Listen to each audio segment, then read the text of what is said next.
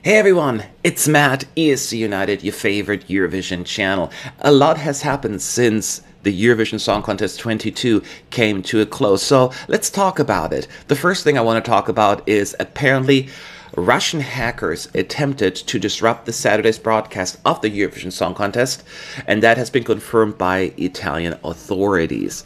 So what happened? First of all, in case you don't know, you didn't watch the show, Ukraine's Kalush Orchestra won the contest last night with the song Stefania. They won the televote by a landslide, which ultimately was enough to take the victory. During the voting, the Italian police cybersecurity department blocked several attempts and attacks on the network's infrastructure by the Killnet hacker group, as well as its affiliate Legion, pro-Moscow hacking groups. Just so you're aware, back in February, and that was in the wake of Vladimir Putin's invasion of Ukraine, the EBU decided to exclude Russia from the contest, so they were not in the running this year.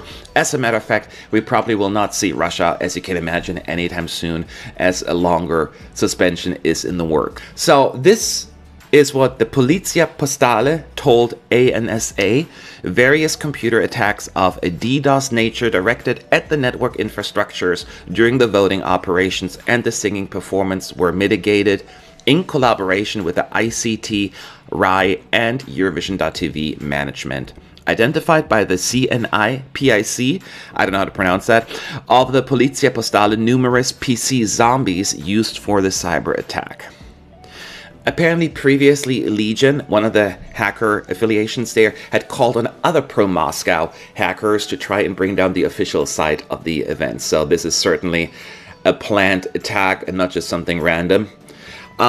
Even though the attack was thwarted, the EBU said on Saturday after the results came in that they noticed irregular voting patterns in the results of 6 countries, and they were determined shortly after. I will talk about that in a separate video, but as it appears, those two issues are not connected, as it's more of a, it seems as friendly voting or calculated voting patterns there.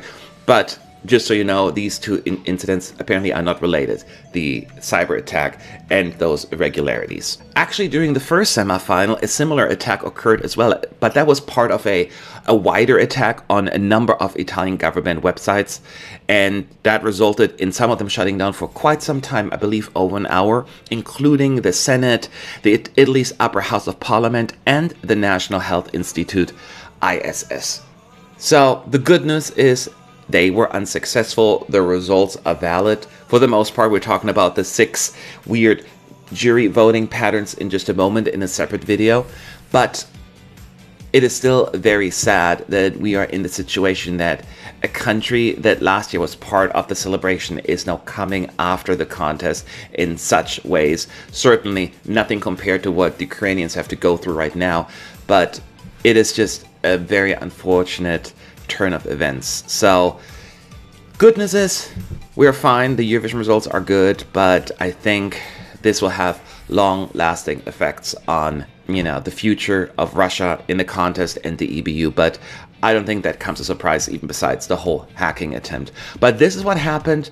Let me know what your thoughts are below in the comment section. Thank you for watching.